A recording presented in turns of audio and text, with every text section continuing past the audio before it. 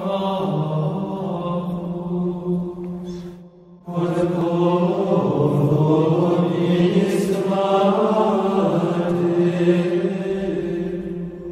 this video, we will be explaining St. Thomas Aquinas' On Being in Essence, chapters 1 through 3.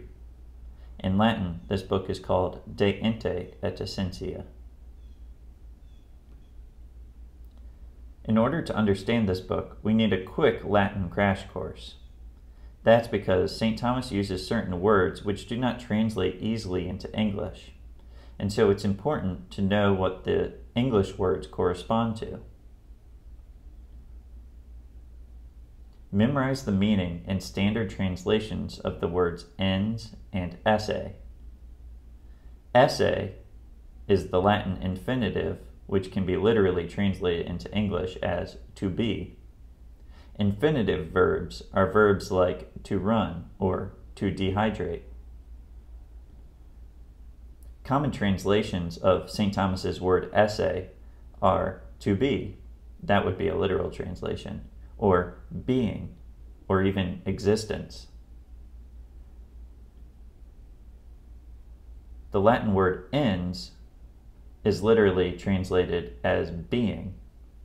Ens is a participle or noun like running or runner. Common translations of ens are either a being or just being. Notice that esse and ens are sometimes translated using the same English word. Nevertheless, they do not mean exactly the same thing, so it's important to try to be aware as much as possible whether the English word being in the text you're reading is describing esse, is it a translation of esse, or is it a translation of ens? What is De Ente et Essentia? That is, St. Thomas's book, which we translate in English as On Being in Essence. This book was written early on in St. Thomas's career, sometime between 1252 and 1256 AD. St. Thomas at this time was a young student and not yet a master of theology. The book was written to help his classmates understand Aristotle's metaphysics. This book is a study of the most basic concepts in metaphysics. In fact, the most basic concepts, period. Being, or ens, which appears in the title of the book as ente, and essence, or essentia, which also appears in the title of the book, De Ente et Essentia. St. Thomas begins this book with the following quotation: "A small error at the outset, that is, a small mistake concerning principles, can lead to great errors in the final conclusions. But the principles for the entire intellectual life are the concepts of being, or ens, and essence, or essentia, which are the first concepts to fall into the mind. Thus, we must investigate ens and essentia, starting with what is more easily known about these and proceeding to what is more obscure." Notice the line of reasoning here. If we do not investigate ens and essentia, and through negligence make some mistake about what beings are or what essences are, then we're liable to make very great mistakes later on in any science or investigation. Since being and essence are the first ideas to fall into our mind, in order to not mess up in all future science and all future investigations, we need to make sure we understand what the words being and essence are. These are the most simple and original ideas that fall into our mind. In order to fulfill this task, St. Thomas proceeds in the following way through the course of this book. First, he starts with sensible substances and explains how essence is found in sensible substances. This happens in chapters 2 through 3. Next, St. Thomas deals with how essence is found in immaterial substances, or what he likes to call simple substances. These are angels, the God, and the human soul. This happens in chapters 4 through 5. Finally, St. Thomas addresses how essence is found in accidents. This happens in chapter 6. Notice that although this book is technically about being, ends, and essentia, most of the book focuses on essentia. In chapter 1, St. Thomas alludes to something that Aristotle says in Book 5 of his Metaphysics. Aristotle says that there are several senses of the word being, ens, or is, which in Latin is est. The word is just means is a being, and so the senses of is are also the senses of being. Aristotle says that being, or ens, can either mean accidental being, which in Latin is called ens secundum accidens, or ens per accidens, or being might mean essential being, that is, ens secundum se, or ens per se. Accidental being is what is expressed by the word is in sentences like Socrates is just, or the just is Socrates, meaning the just person is Socrates, or the just is pale, meaning the just person is pale because Socrates is pale. Each of these three sentences uses the word is to express accidental being. That's because the compound of subject and predicate in each of these cases is a composition of an accident and a substance, or of two accidents within a substance. Thus, in each case, we have an accidental composite of multiple beings. Essential being is divided into being that is divided into the 10 categories, and being that signifies the truth of a proposition. This is often called in abbreviated form by the Latin phrase ens ut verum, or being as true. Being that is divided into the 10 categories posits something in the nature of things. That is, it signifies something positive and outside the mind. Being that is divided into the 10 categories is thus the positive categories and what falls under them, namely substance, quantity, quality, relation, etc. All of the 10 categories that Aristotle lists in the book The Categories, and whatever falls within those categories, is in this first kind of essential being. The second kind of essential being, that is, ens ut verum, includes anything that can be signified by an affirmative proposition. For instance, Homer is blind. From this proposition, which is affirmative, we can conclude that blindness is a being. Now, obviously, blindness is not a being in the sense that it's some positive thing outside the mind, since blindness is, in fact, outside the mind, a non-being, the absence of the ability to see in something that can see. Nevertheless, anything that can be put into an affirmative proposition is called a being in the sense of the truth of a proposition, or ens ut verum. So even non-beings and negations are considered beings in the second kind of essential being, that is, ens ut verum. But in the first kind of being, that is, the being that is divided into the 10 categories, only positive things are called beings. Now, both the being that is divided into the 10 categories and the being that signifies the truth of a proposition are divided into actual being, or being in act, and potential being, or being in potency. All of this is described in Aristotle's Metaphysics, Book 5, Chapter 7. In On Being and Essence, Chapter 1, although St. Thomas alludes to Aristotle's division of being from Book 5 of the Metaphysics, Aquinas does not bring up the entirety of Aristotle's division from that other work. Instead, Aquinas just focuses on a part of that division, namely the division of being into, on the one hand, being that is divided into the 10 categories, and on the other hand, being that signifies the truth of a proposition, or ens ut verum.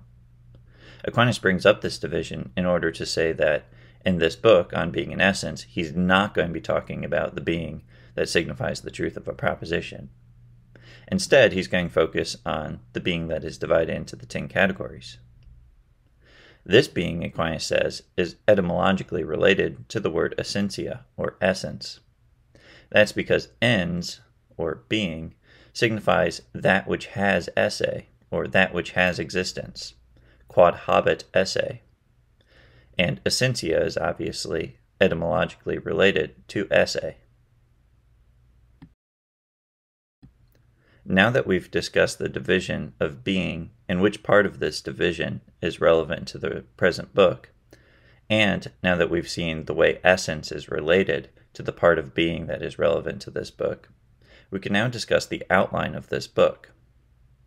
The rest of this book is going to be concerned not with being principally, but with essence. The chapters are divided into the different ways in which essence can be found. Chapters 2 through 3 discuss essence as found in material substances. Chapter 2 in particular looks at what is the essence of a material substance. Chapter 3, on the other hand, looks at how the essence of material substance relates to the logical intensions genus, species, and difference. Chapters 4 through 5 look at essence as found in immaterial substances, such as God and the angels. Chapter 4 in particular looks at how essence is found in these immaterial substances, and Chapter 5 compares how essence is found in material substances, angels, and God. Chapter 6 closes out the book with a study of how essence is found in accidents.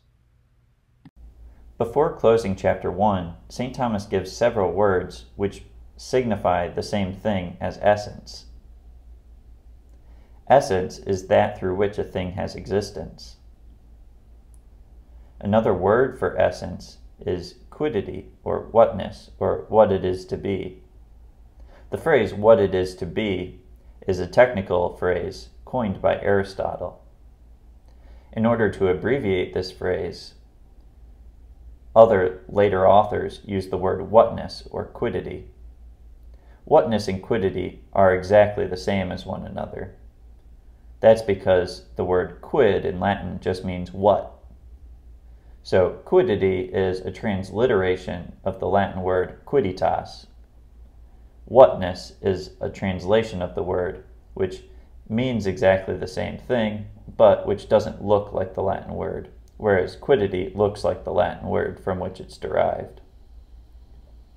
All of these phrases, quiddity, whatness, or what it is to be, signify essence, because essence is that by which a thing is constituted in a certain genus and species, and because quiddity is what is signified by a definition indicating the genus and species of a thing. In other words, when we want to define a thing, that's because we're asking what the thing is. In other words, we're asking for its whatness or quiddity. But that in virtue of which we're able to answer the question what a thing is the essence. Thus, quiddity or whatness or essence all signify the same thing. The word form can also, in some cases, though not in all cases, signify the same thing as essence. That's because by an essence, a thing has a certain stability or changelessness. What a thing is must be the same over time for the thing to remain in existence. For instance, what a dog is the same 100 years ago, 3,000 years ago, and today. Here, when St. Thomas says that form means the same thing as essence, he's not talking about substantial form, but form and matter taken together, or the substantial form of an immaterial substance, that is, a substance with no matter. In material substances, the substantial form is not the essence, as we'll see. Nevertheless, form can sometimes signify the compound of both form and matter. In that case, form means the same thing as essence. Another word that means the same thing as essence, and which is used quite frequently interchangeably with essence in this book, is nature. That's because nature indicates the essence of a thing insofar as it is ordered to operation. Here, we do not mean nature as opposed to artifact or supernatural, but rather nature in a broad sense, such that even angels, which are not natural things in the strict sense, and even God, who is a supernatural thing, can be said to have a nature. When we use the word nature in a phrase like natural philosophy, we're using nature in contrast to artifacts, that is, things made by humans, and in contrast to supernatural and incorruptible things like God and the angels.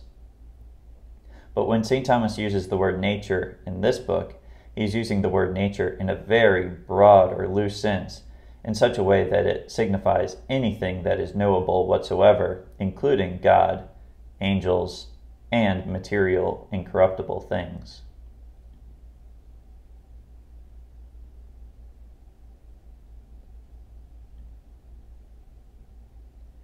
Chapter 2 of De Ente et Essentia studies essences as found in composite substances, that is, material substances. In Chapter 2, St. Thomas begins by arguing that the essence of a composite substance includes both the matter of that substance and its substantial form. He argues for this conclusion in three ways. First, using process of elimination. Second, by giving an argument from authority.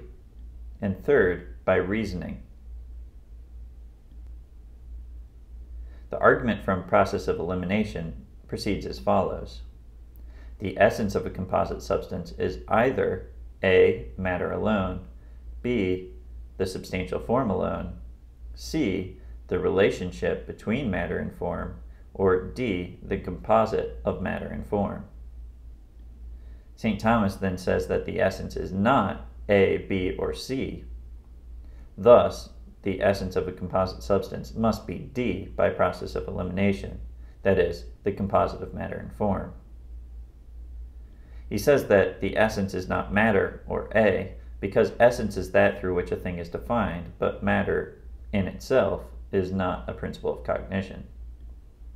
Likewise, the essence of a composite substance is not B, substantial form. That's because essence is what is signified by definition.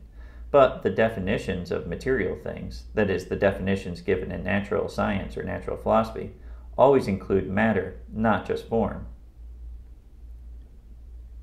You cannot define, for instance, a tree without mentioning wood. You cannot define an organism without mentioning organs or parts. Finally, the essence of a composite substance is not C, the relationship between matter and form. That's because relations are accidents, but essence is not an accident. Thus, the essence of a composite substance is the composite itself of matter and form, that is, of sensible matter and substantial form. Next, St. Thomas proves the same conclusion, namely, that the essence of a composite substance is itself composed of matter and form, by appealing to three authorities, that is, to Boethius, Avicenna, and Averroes. Boethius was a Christian philosopher and Roman statesman living between 477 and 534 AD. Avicenna, who in Arabic is called Ibn Sina, lived from 980 to 1037 AD. He was a Persian Muslim philosopher and was wildly influential on medieval Western Christian philosophy after his works were translated into Latin. Likewise, Averroes was also a Muslim philosopher. Averroes is called in Arabic Ibn Rushd. He lived from 1126 to 1198 AD. He was highly critical of Avicenna. He was born in Cordoba in modern-day Spain, and St. Thomas refers to him by the affectionate nickname, the Commentator. That's because Averroes was famous for having written large and many commentaries on Aristotle's works. St. Thomas proves the same conclusion, namely that the essence of a composite substance is itself composed out of sensible matter and substantial form, in a third way. He does this by an argument from reason. The argument proceeds as follows. Premise 1, that according to which a thing is said to exist, that is, to have esse, is the essence. But only the composite of matter and form, that is, the composite of sensible matter and substantial form, is that according to which a thing is said to exist. Therefore, it follows by the syllogistic form barbara that only the composite of matter and substantial form is the essence.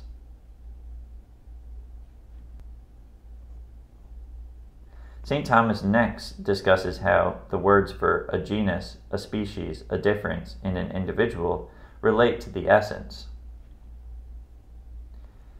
The examples he uses for these terms are, for a genus, animal; for a difference, rational; for a species, rational animal or man; and for an individual, Socrates, or usually some other Greek name signifying an individual. St. Thomas will also sometimes use the example body for a genus. Body and animal are both genera, but body is a more remote genus for man, whereas animal is the proximate genus for man.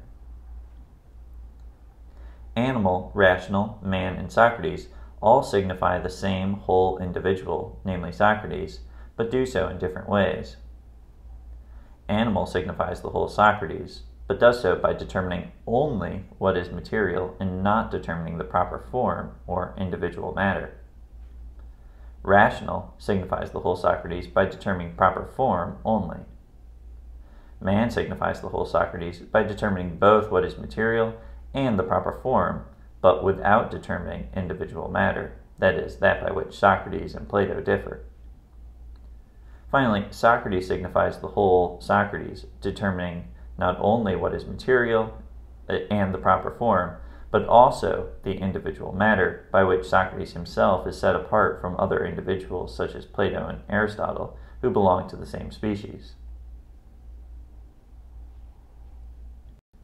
Having shown that genus, species, difference, and individual all signify the same thing, namely Socrates, but in ways that are more or less determinate, St. Thomas now explains the relationship between genus, species, difference, and individual.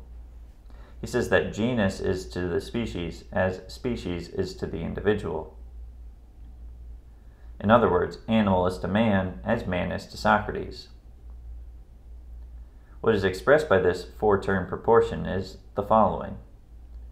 Genus is determined by something such that we get a species, and species is also determined by something such that we get an individual.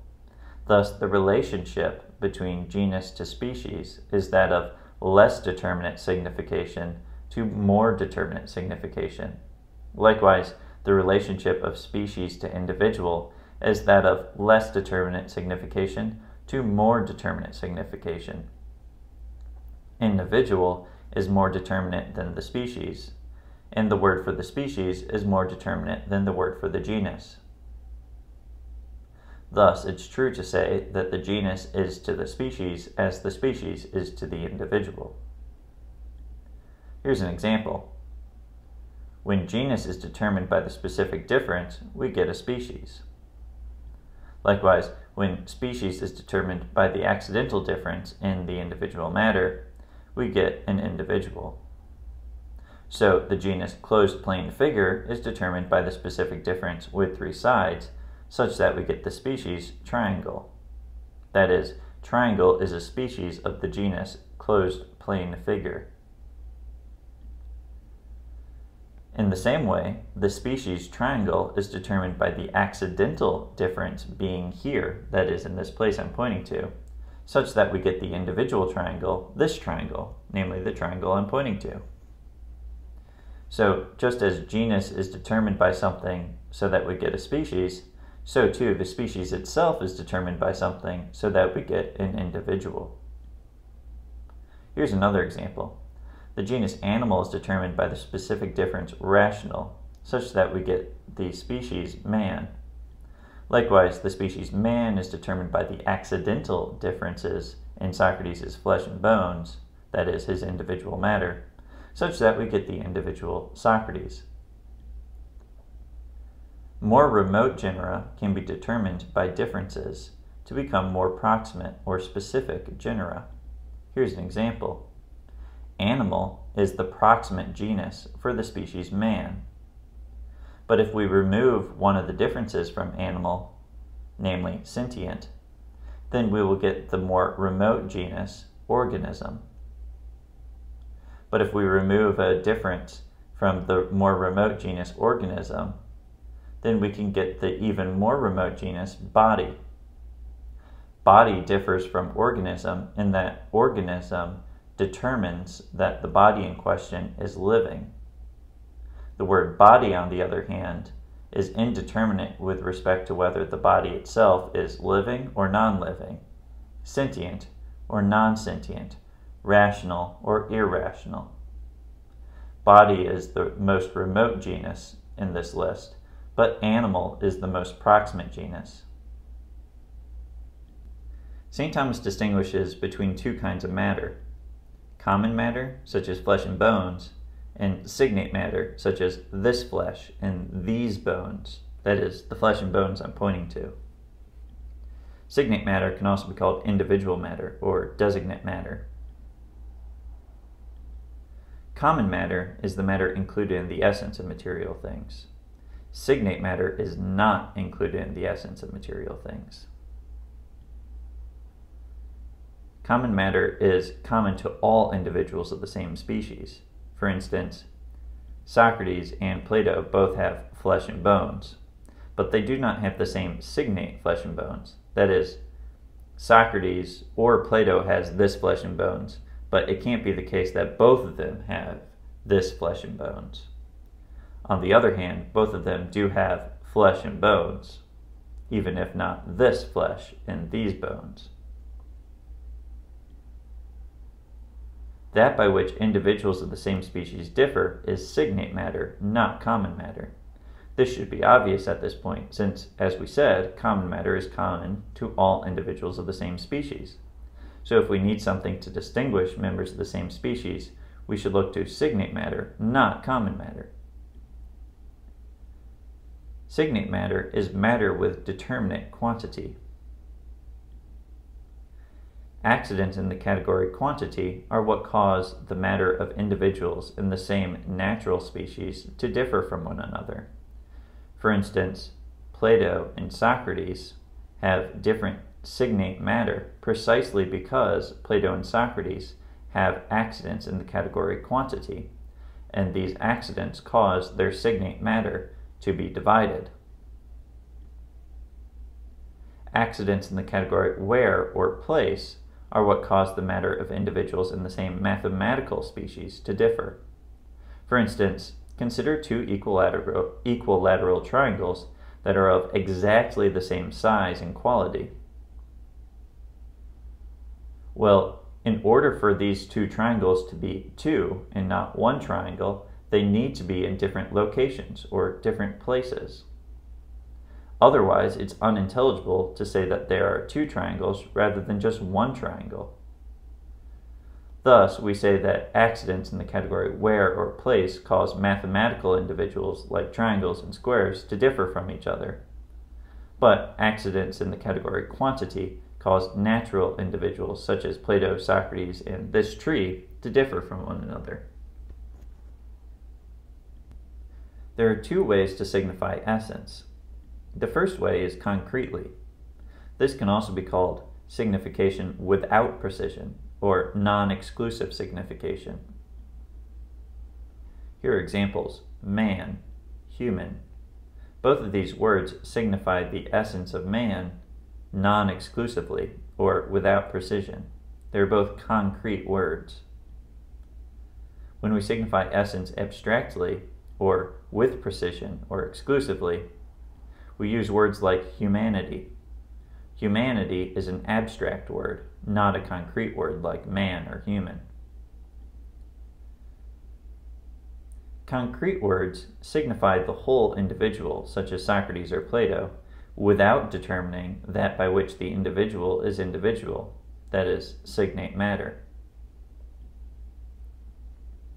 Thus, the concrete way of signifying the essence signifies the individual as a whole, or ut totum. This way of signifying the essence results in a word that can be predicated of the individual. For instance, we could say Socrates is a man, Socrates is human. Notice that human and man are being predicated of Socrates. This is possible precisely because both human and man signify the whole individual, albeit indeterminately. In contrast, the essence signified abstractly signifies the whole essence, common matter and substantial form, but determinately excludes signate matter, which is a part of the individual. Thus, we say that the essence signified abstractly signifies as a part, or ut pars, of the complete individual. The essence signified abstractly does not signify the whole individual, that is, the whole Socrates, because it excludes a part of him, namely his signate matter. We can call the essence signifying abstractly the formal part of the individual. This is not predicable of the individual, because no part is predicable of a whole. Although the essence signified abstractly includes common matter and substantial form, it excludes signate matter, and as a result, it cannot be predicated of the whole individual, who is composed out of signate matter, substantial form, and common matter. We cannot say Socrates is humanity. Socrates is not humanity, although Socrates is human. Having determined what the essence of a composite thing is, St. Thomas now, in chapter 3, considers how the essence of a composite thing relates to the logical intensions, genus, species, and difference. St. Thomas says that there are two ways in which an essence or nature can exist. The first way is in an extramental object or thing. By extramental here, we just mean outside the mind, that is, an object or thing outside the mind. Here's an example, this tree. This tree, or this extramental object, is composed out of two parts. The nature of treeness, which itself is composed out of common tree matter and the tree soul, or substantial form, and signate matter, that is, this matter. Now suppose that there is some human that is sitting and looking at the tree. The extramental object acts on the senses of the human. Likewise, the human senses or sees the extramental object. From these sensible impressions, the human is capable of producing the concept of treeness in general. Here we have the nature of treeness in the soul, or in the mind of the human. Thus now we have two ways in which tree nature can exist. One in the extramental object, and one in the mind or in the soul of the human. This object in the mind corresponds to many individuals outside the mind. We can predicate tree of this tree, that tree, and some other tree, because the concept applies to all of them, insofar as it does not determine signate matter, but only determines the common tree matter and tree soul. From these two ways in which a nature may exist, there follows three ways in which a nature may be considered. The first way to consider a nature is in things or extramental objects. The second way is to consider a nature as it is in the soul or in the mind. In extramental objects, the nature is individuated. That's because it's joined to signate matter and to various accidental forms. In the mind, however, the nature has the character not of an individual, but of a universal. That's because, as we saw, it's predicable of multiple individuals. Tree belongs to this tree, that tree, and some other tree. Since the nature in the mind is universal, it can be called a species, a genus, or a difference, depending on how determinate or indeterminate the concept is. Thus, species, genus, and difference are called logical intensions, or logical concepts. That's because they are concepts that do not apply to the nature outside the mind, but only to the nature within the mind. We don't say that this tree outside the mind is a species. Rather, it's an individual. But we can say that tree in the mind is a species because it's predicable of multiple individuals.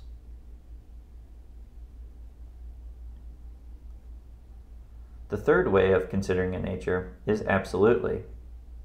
St. Thomas refers to this as the nature absolutely considered. Here we consider the nature ignoring the accidental features that accrue to that nature, either as existing in things or as existing in the soul or mind. In this way, a nature is neither universal nor individual, neither one nor many. That's because the only things that can be predicated of it are the things that belong to the nature absolutely considered, or that belong to the nature per se. For instance, we can say of the nature human, absolutely considered, that it is rational and animal. We cannot say that the nature human is an individual or a universal when we're considering that nature absolutely.